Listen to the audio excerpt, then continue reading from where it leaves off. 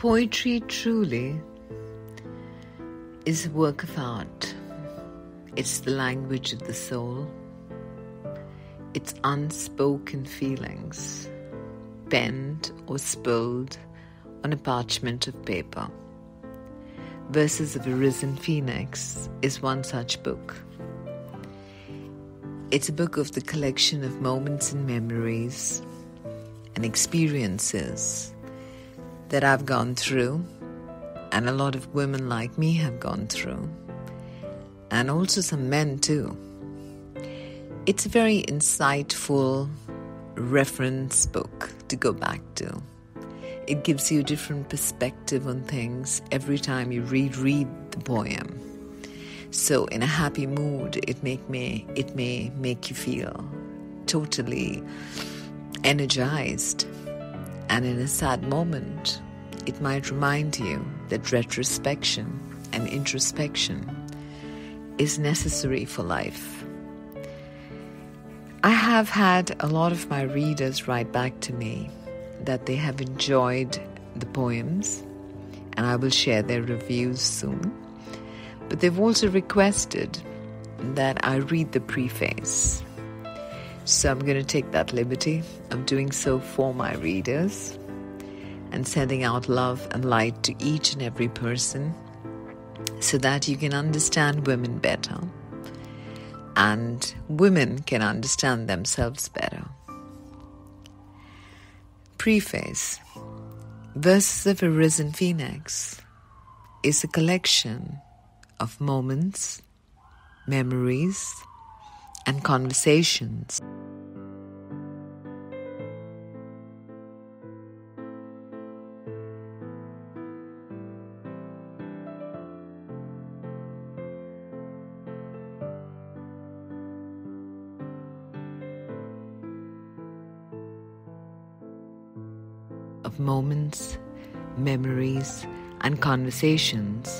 across many years, covering struggles and victories, which we have all had our fair share of. Everyone has loved and lost. We have all laughed, and we all cry when it hurts. The gentle and the formidable echoes were dying for a parchment of paper on which they could be spilled. As the quill penned these words, and I'm delighted to share it with you all. You may wonder, why the phoenix? Well, the phoenix is an inspiring mythological creature, immortal and symbolic to the sun, which sets only to rise with brilliance again. It surrenders to its overwhelming darkness from within, to burst into flames of purification, then rise from its ashes anew, a physical catharsis of change. It can be construed as a symbolism of the many lives the soul, discarding the tattered physical form, to be born afresh in a new realm, representing the continuity of the immortal journey of the soul. It is such a fascinating creature, overcoming all the things we believe can destroy us. The phoenix's life resonates with the human cycle to return to ashes, void of moisture, arid, and scattered eventually. Many consider the phoenix to be feminine, as its tears are medicinal and repairing even to the most severe of wounds, be it in terms of physical, emotional, or spiritual. The connotation here focuses more on its repair and restoration abilities. Women, like the phoenix, are givers of life, with the potential to rise from their own ashes when they embrace who they really are, on the path of self-realization or through motherhood. The phoenix is a majestic, gentle being, quite like women, fierce only when protecting its loved ones of fighting off dark energy. Known for its loyalty and allegiance, the only two things that can kill a phoenix is dark magic, or if its ashes during rebirth are destroyed before it is allowed to be born. And women wither when looked upon as a taboo, a lesser entity, restricted or controlled in society. Like the phoenix, women too are fascinating and spiritual beings. Most attempts to describe femininity is no more than a feeble attempt for countless reasons. Since the beginning of the world, the trait of being a mystery has been stuck with femininity, often termed as unpredictable, complex, or collection of countless colors like a rainbow. Thus, evidently, women have been an inspiration for art, sculpture, prose, poetry, a mysterious puzzle that everyone wants to solve. But the unseen is an unsolvable mystery. And being spiritual and internal beings, women hold more within themselves than the world will ever know, let alone see.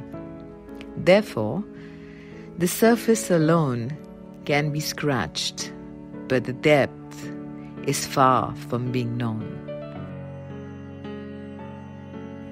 This saying is also the reason why women as a gender have intimidated many and have aroused fear or awe from the other gender.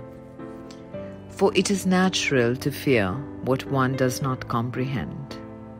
The tales of old and the odes of beauty depicting is so much easier to define and confine femininity in a mold, a safe harbor, to look upon femininity as an object of art, a verse worthy of admiration, to account frailty or gentleness, than to perceive femininity as a force of nature, uncontrolled and formidable. Thus, one can understand the past and the dark ages of feminine oppression, domestic violence, intellectually being challenged, stigmas, and limited conditioning, and finally, the universally coined sentence, the fairer or the weaker sex. Fear was the cause of it, and all the things done in fear only build up resistance, screaming for justice, fairness, and equality. The suppressed echoes filled with pain and piling injustices led to the rise of the phoenix through purification and rebirth. To be born in a time where we are, or we may have, so to say, a voice, have those who stand up for us and our rights and our dignity, equally supported by secure and strong men who are fathers, brothers, husbands, and sons, as much as like-minded women. The past has paid a great price for us to walk with our heads held high in the present. Feminine energy, like universal energy itself, is ever present in all things, yet invisible. Quiet like the air we breathe, only finer and more subtle. Like Mother Nature, we are born free. We don't need to ask for freedom. It was given to us at birth. A dam made of concrete can hold water captive for a while, but it will eventually burst forth. For being controlled is not the nature of water. Control is the nature of humanity. Thus, the horrific things we do to each other and Mother Nature. Nature, like women, was created to give life, nurture, and preserve it. We emulate nature as women, weak as a sapling, but grow into strong, fruit-bearing trees with deeply entrenched roots, giving life balance. On one side, we are calm and shy in low tide, yet wild and passionate in high tide, gentle and loving, yet fierce warriors when fighting to protect and preserve. Crawling in humanity like a caterpillar, with the courage to endure the grueling pain of metamorphosis, to rise delicately as a butterfly, leaving behind the life of the past. Vessels of wisdom, deeply connected to nature. Femininity is both sides of the coin, contrasting yet whole, gentle, vulnerable, and delicate, yet wise, majestic, and formidable.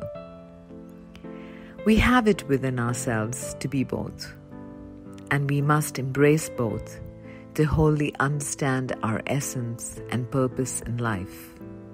The gift of limitlessness can indeed be intimidating, but this is the truth of all internal beings. Hence, what you cannot see, you cannot measure, leaving women as an eternal mystery like the phoenix and Mother Nature herself. Years of conditioning have often led us to be defined by our frailty rather than our strengths, but inner wisdom always guides us to the truth, and to be free to celebrate our diversity. Whenever in doubt, I urge you, remember your essence, and you will see how every woman is connected to the other through nature's tree of wisdom. Her roots are strong, and her soil is carried by the elements of nature all across the world to spread the energy of love and growth for all. You are never alone. I hope you enjoy these verses as much as I have enjoyed writing them. A collection of poems from my books, the Sand and Sea Trilogy, and many more.